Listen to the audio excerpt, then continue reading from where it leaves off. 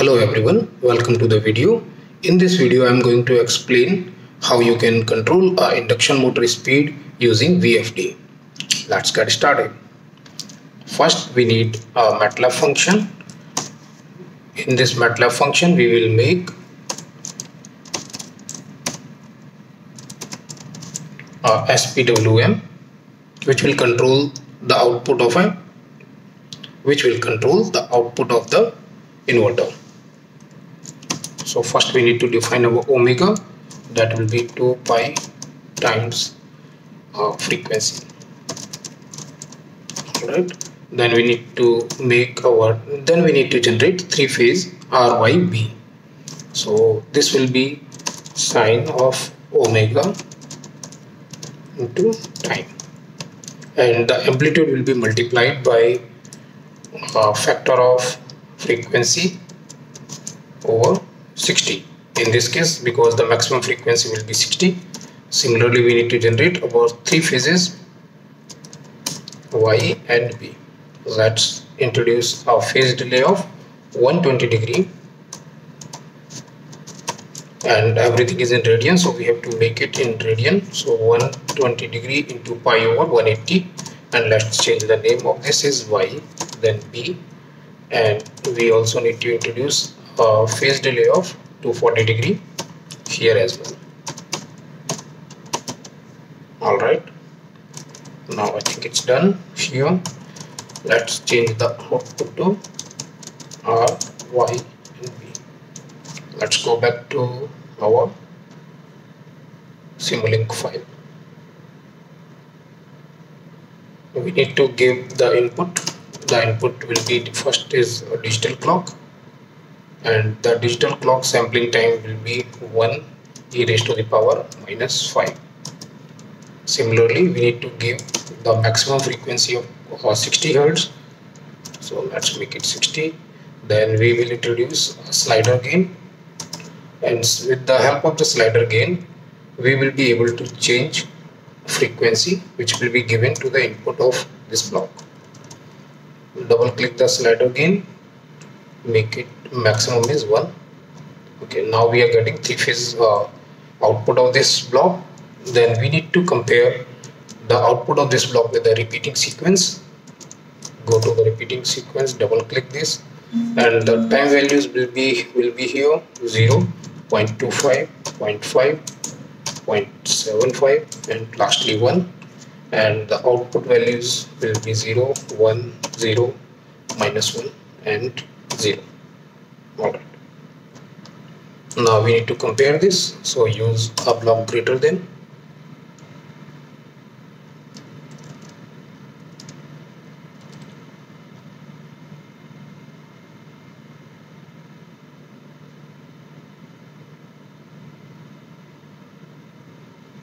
All these values will get compared with the repeating sequence.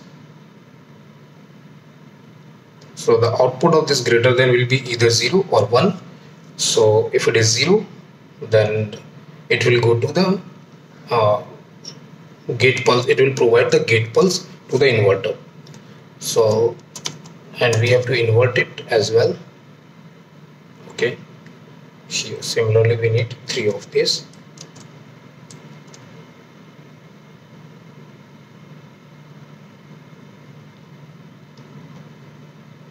Okay, now the gate pulses are ready. We need to make our inverter. Type the MOSFET. Take a MOSFET block, and we don't need the measurement port. Let's get rid of this. Press Control I to invert the block. We need 6 such pairs. So just Control C. Copy this thing, and similarly here. Okay, now let's connect all these.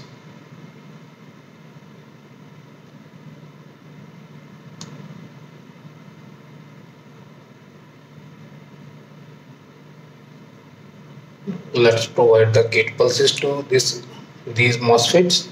1, the 2 will go to here. Okay. Then number 2, this will go to this port here. Similarly, let's make these other connections as well.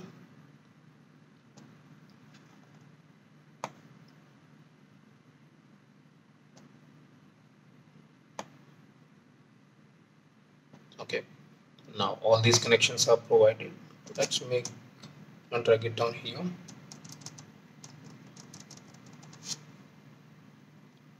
All right.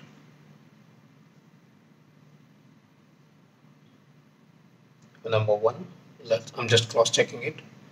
Then number two is here. This is okay. Then for the number three, this is correct. Then number four, this is also correct. Then number five is correct. Similarly, the number six, yeah, this is also correct. All right, so now this is done. We have to provide our input to the inverter. So let's take a DC voltage source.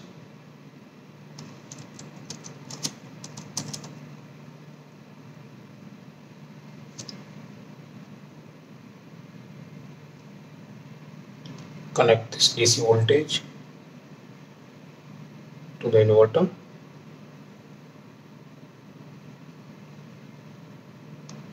Double click the DC voltage and make it 500. Okay, now we need induction motor. So type synchronous machine in SI units, and we will take a squirrel cage induction motor, and we will take this motor. So the maximum speed will be 1785 and 200 horsepower. Input voltage will be 460. All right. Okay. Then we need to provide some torque to it. Take a constant block. Then okay, one is okay.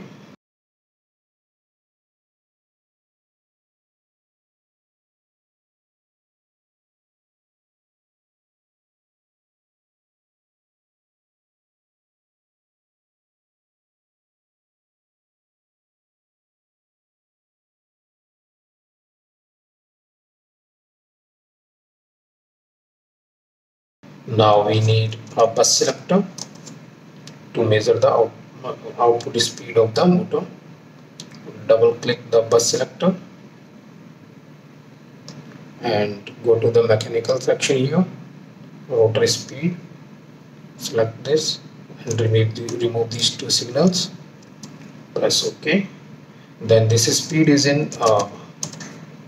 This speed will be in radian per second. We need to convert it into RPM.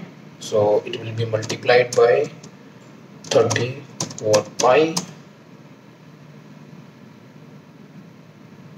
All right. So now in order to observe the speed, take a block scope and another block just to see the instantaneous speed of the motor with the display block. Okay, now if everything is good, this model should be running. And one more thing, we need to add up our GUI block.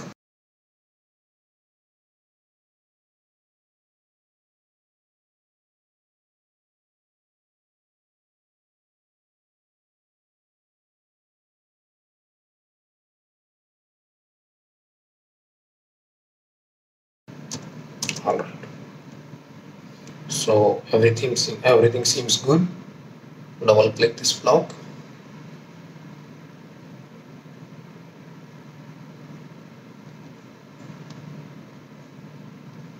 Now we are going to run the model. All right, the simulation is running.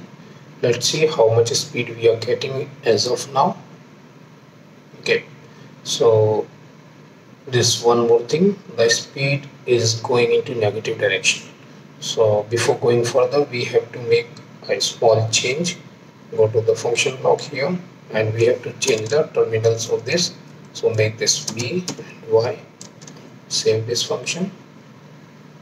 Now rerun the model.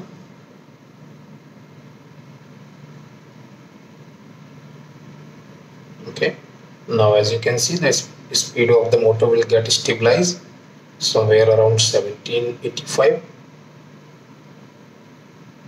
Let's see if it is getting stabilized or not.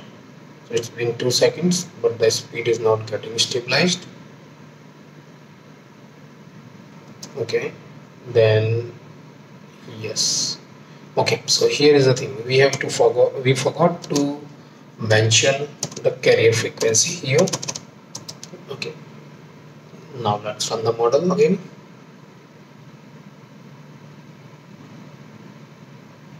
Well, you can see the speed is getting stabilized now. We will try to change the speed to 50% first. Let's see, the motor should be running around 900.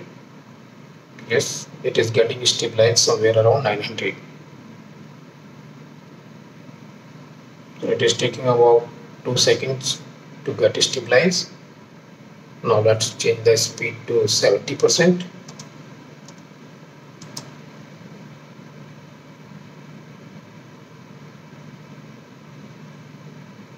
Okay, getting stabilized. Let's change the speed to 90%.